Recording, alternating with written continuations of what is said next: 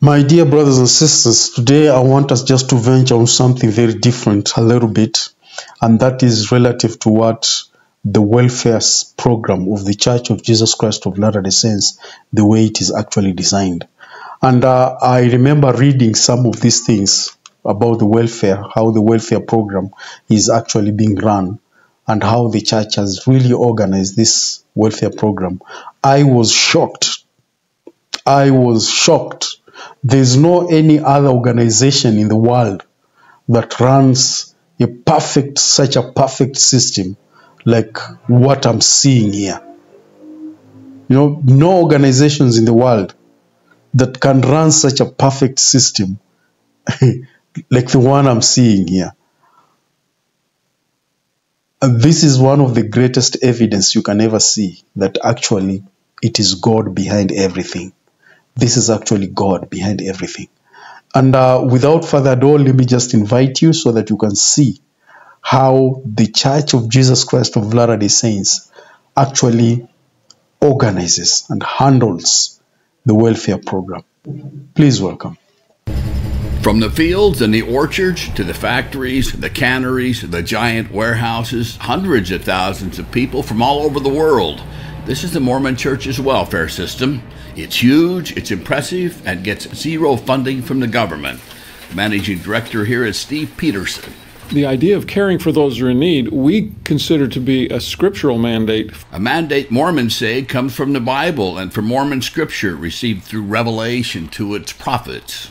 And that's grown into a wonderful program worldwide that focuses on caring for those that are in need, to relieve suffering and to foster self-reliance and to give opportunities for service, both for those that receive things and for those that are helping out.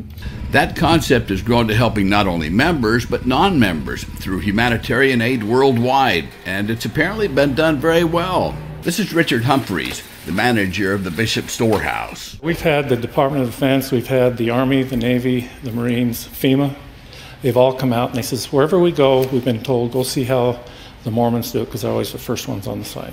After Katrina smashed into New Orleans, Mormon convoys were the first to arrive with 450 truckloads. As that hurricane was circling around in the Gulf of Mexico, we didn't know where it was going to come inland, so we formed a big semicircle that ran from Texas to South Carolina. And as soon as that hurricane hit New Orleans, those trucks were sent out and they were there within hours. Those trucks have a beehive on the side, a symbol very important to Mormonism. It is said to represent industry, harmony, order, frugality, and the sweet results of toil. And these people are busy bees on the church's farms and ranches that are some of the largest in the U.S., in their canneries and processing plants. And the fruit of this labor is given away. Well, not exactly given. Those who can are required to work for it. Heber J. Grant, the prophet who started the welfare system during the Great Depression, said its purpose was to do away with the curse of idleness and to help people help themselves. They're taking care of you okay? Yes, thank you. Bishop Paul Roberts is an attorney and a volunteer lay pastor. Sometimes it helps them feel like they're worth something. I talk to some people and they don't feel like they're worth anything because they can't find a job. They can't provide for their family. And you ask them to go and do some service. They come here and they help at the storehouse, or you have them go and help and sort through clothes at DI. Or it helps them to understand that they have value and they can contribute. Betty Ambutu is a refugee from Congo and a convert. She has a job, but the church helps her with her food. Members also come to her home to help her learn English. I feel good. Yeah, they help me for everything. I have a problem, they help me. They do need to work for what they receive. Unless they can't. If they're physically unable or they can't work for what they receive, then yeah, we make accommodations. Cindy Trishman is a Church Relief Society president, an unpaid appointed position always held by a woman. She volunteers many hours a week helping members and non-members get their lives back in order. Here in the Bishop Storehouse, she's helping a member choose groceries. There are 115 Bishop Storehouses around the country. It's important for people to not feel hungry when they're trying to think of getting a job or when they're trying to think of getting a home.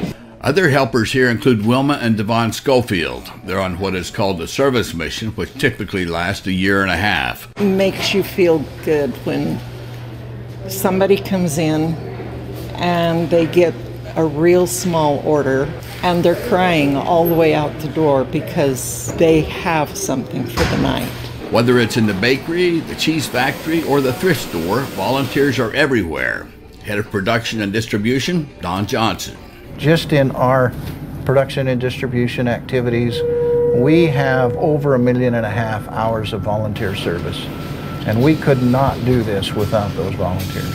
Hi. Lay pastors like Paul Roberts are called bishops. They're the linchpins of the welfare system. If a family needs help, they call the bishop. He's the man. And we work with people to help them get back on their feet. So sometimes they need temporary assistance, like they'll need a food order or they'll need some utilities paid for. We stand ready to help. Sonny Cisneros doesn't go to church much, but with a baby on the way and unexpected medical bills, the bishop stepped in to help out. It's good food for a whole month or so. So yeah, I'm very grateful and thankful for it.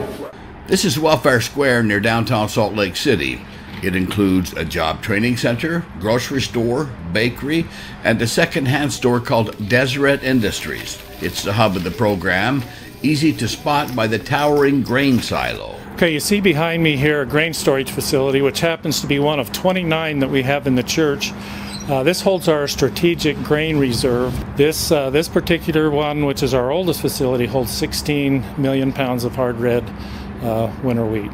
Much of the welfare system for members is funded by what are called fast offerings. These are donations from families who fast for 2 meals one Sunday each month and give the equivalent amount of money to the ward bishop. The humanitarian fund comes from separate contributions and is almost always for non-members. You're sending aid certainly to Western Europe, but we also have projects that are going on in Africa.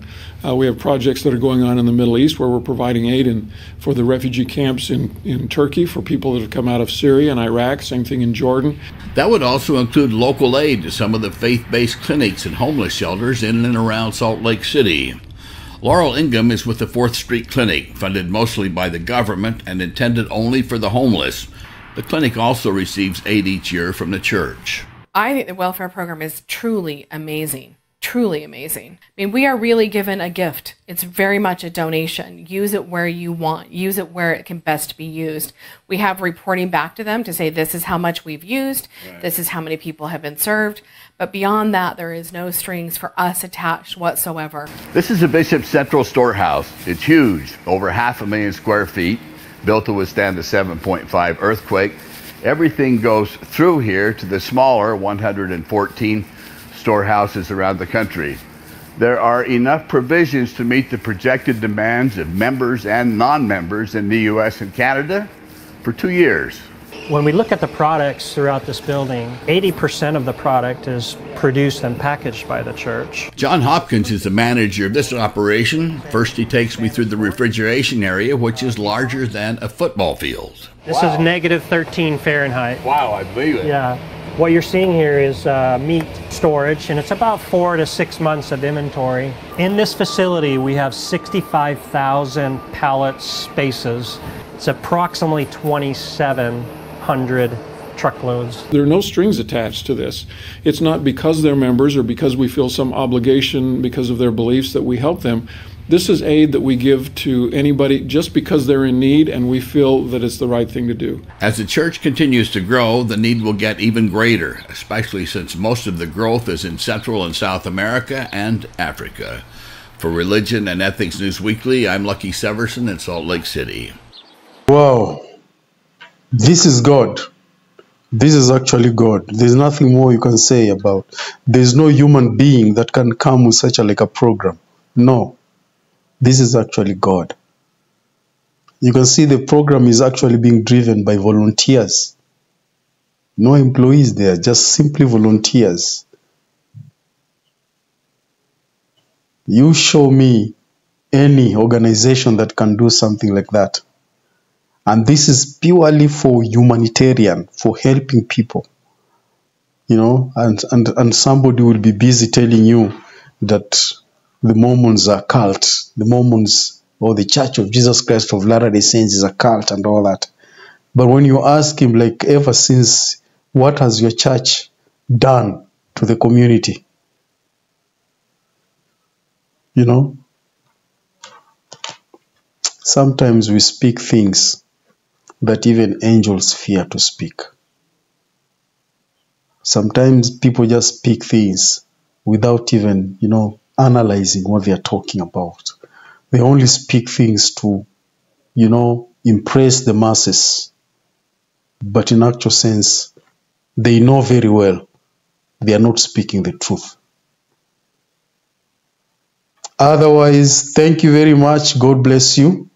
And if you have any comments, please remember to all the videos that I've shared, you can drop in a comment and elaborate on more, or even you can ask a question, and my dear wonderful brothers and sisters will be able to answer you from those comments. Otherwise, thank you, God bless you, and see you next time.